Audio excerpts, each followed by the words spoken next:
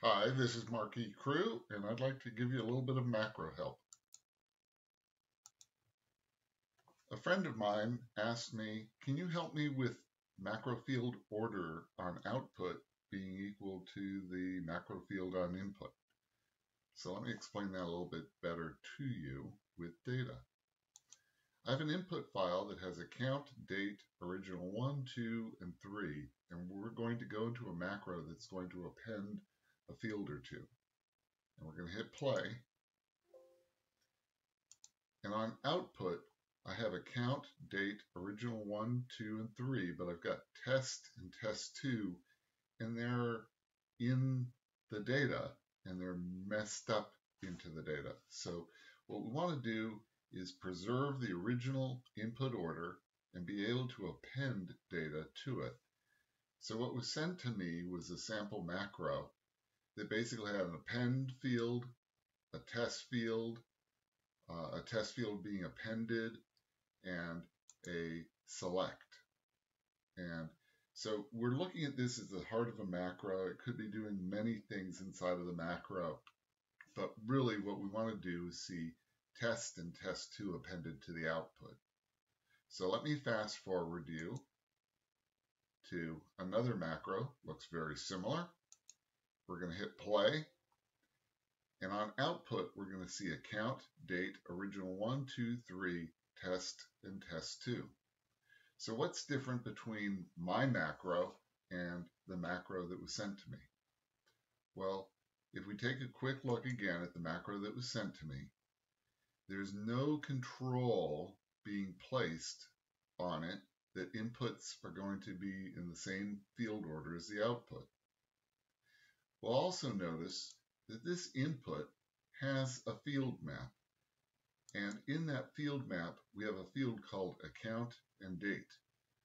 Now, it may be that you have a very specific use case, and these field names are very specific to your use. What I find is that account could be ACCT, it could be many different accounts, or dates could be many different dates. And so what I'm going to do is I'm going to address that as well inside of the macro. So we'll see that there's a show field map, which is a requirement that we're going to put into the macro that you've got to, as a user, say which field is account and which field is date.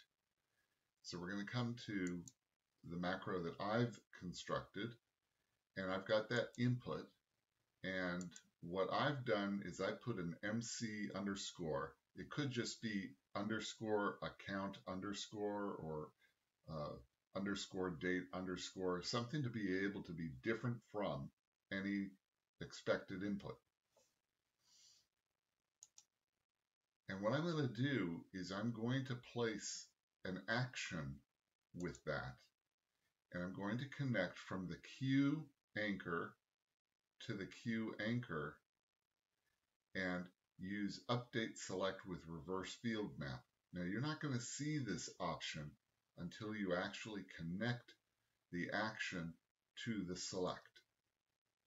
So if I wanted to go and put a select on here just to show you, and I put a interface tool on, and I'm going to put an action here, so nothing's connected, and I take this queue to the queue,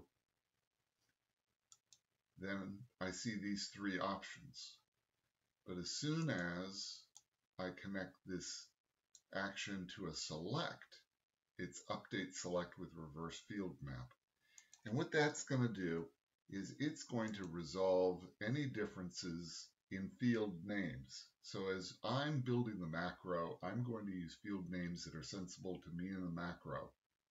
And what I'm going to do on output is I'm going to return those field names to their original field names on input. Here we see the heart of her macro. And you'll also notice that there's an update select here as well. We'll get to that in a minute.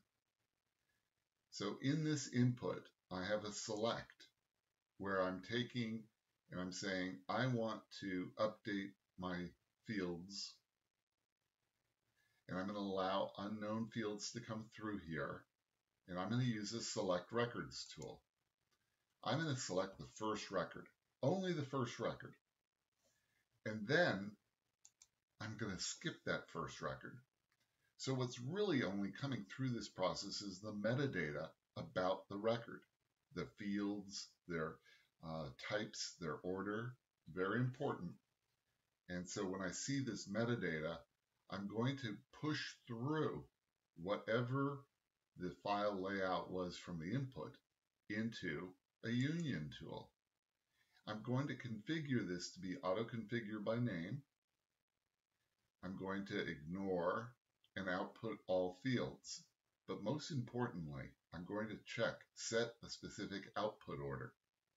So this is going to take the first non-record in, and it's going to set up the data to actually flow through it and put in the field order that I want. I'll then read in this new set of data, which I want to keep, and I want to append to the data and create output. One thing that I said I would get back to is this other select. In this other select, I'm now changing the name of account to MC account.